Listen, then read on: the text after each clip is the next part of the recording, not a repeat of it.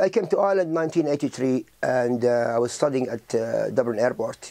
I'm a qualified aircraft technician, but I couldn't find a job in Ireland back then as an aircraft technician, so I started doing other jobs, like, I worked as a chef, until 1992, when I met this reggae band in Whelan's. When I heard about this reggae band, Black Survivors, playing, I just went to go and see them, and we became really good friends, and they asked me basically to promote them and organize a few tours for them in Ireland. So we organized Reggae Christmas Explosion, 1992, To fund that tour, I had to sell some records. So they were sending me records from England, to sell them to shops around Dublin to get the money to promote the tours. And I remember I was going to Abbey Discs, and I was going to Freebird Records.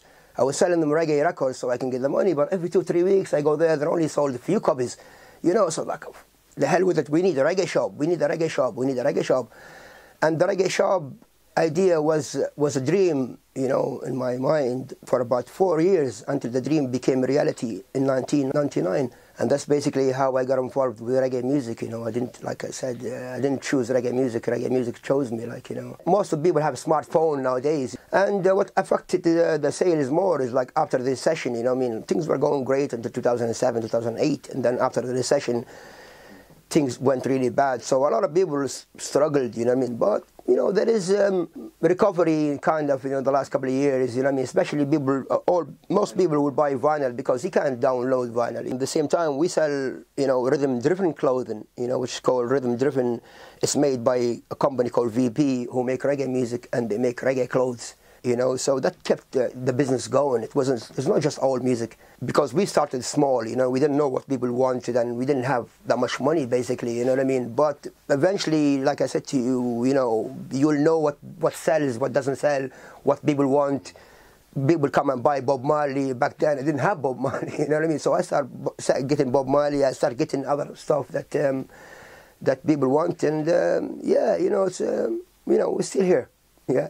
Reggae music it's like, it's like a drug, Once you love it, you just can't, And it's a lovely music, man, It's not a music that teaches violence or, It's all about one love, about community, look after each other, and one love, and respect your elders and respect people. So it's a music that teaches you good things, and a lot of people love to hear good stuff like that. Makes you happy, makes you in a nice mood. And it's nothing to do with the smoke. People say, reggae music, it has something to do with, everybody smokes. I know a lot of people who used to come to my club who, you never smoked in their life, They never smoked ganja in their life, or weed, or whatever you call it. But they love reggae music, they love to dance it. Some of them, they don't even drink, So it's like, there are some people who never like reggae, and they smoke their head off every day, You'll be surprised how many people, we serve, from Italy, from Spain, from Poland. One of my best customers is a Polish guy, who after buying a lot of music from us, went to Poland, and they started a sound system, I think it's called Smoke the Crack Off. That's the name of the sound system, but we helped them to obtain the music that he couldn't get even in Poland. Yeah. So that's why I feel like my job is crucial. It's not about money. It's like a mission. Our mission is to spread the reggae music and the reggae love and vibe all over Ireland. But what we did, we went beyond Ireland. It's an honor for me, and it's a pleasure to know that some of my records that bought here, it's in Italy.